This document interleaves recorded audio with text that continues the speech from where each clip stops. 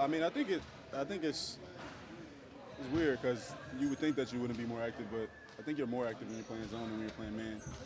A lot of times when you're playing man, your guys on the weak side, you're just kind of sitting there waiting for the ball to come your way or something like that. But in the zone, you're constantly, guys are cutting, you're constantly moving around, constantly talking.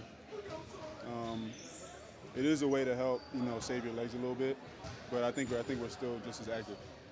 What do tomorrow's game mean to the big picture? I think it counts as a win or a loss. Yeah. As far as like any big picture things.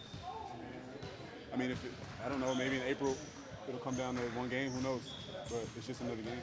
Obviously, you guys didn't have Paul last time you guys played him opening night, but have you seen changes on their end in the way they've played since then? Yeah, I mean, I think having Rondo back, they didn't have Rondo when we first played them. I think having Rondo back helps them a lot. It creates pace with their second unit.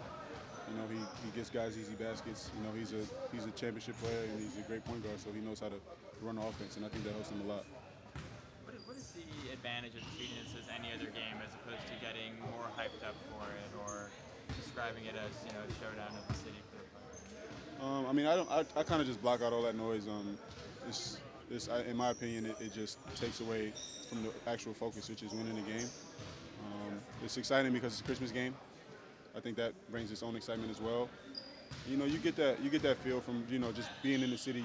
Guys, fans being around, bantering all the time. Lakers versus Clippers, blah blah blah. But at the end of the day, it's just another basketball game.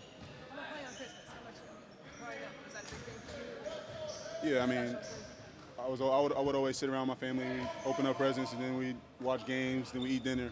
So it's kind of cool, to be playing on Christmas. I played on Christmas last year, so it's cool to be doing it again for sure.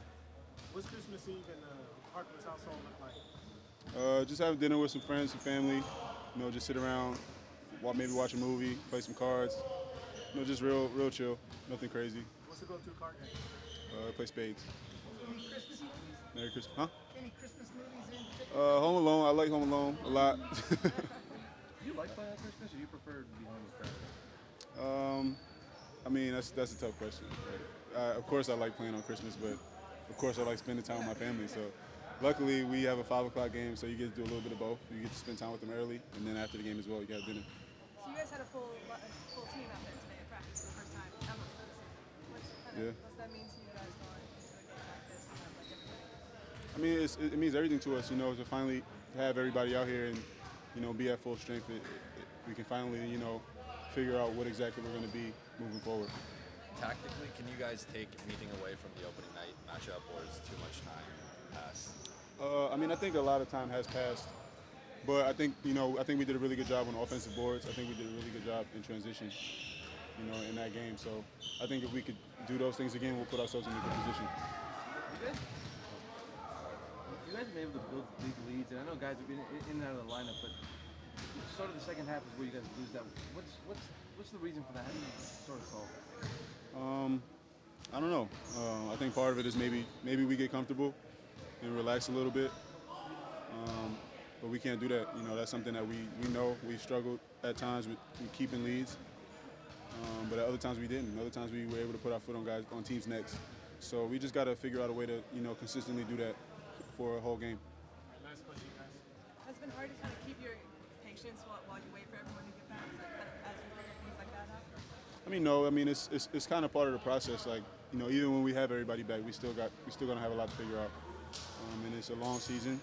We're approaching the halfway mark, so we just got to continue to build and continue to grow every day and just try to become better. Thanks. Thanks, Mom. Yep, no problem. No problem. Merry Christmas, guys.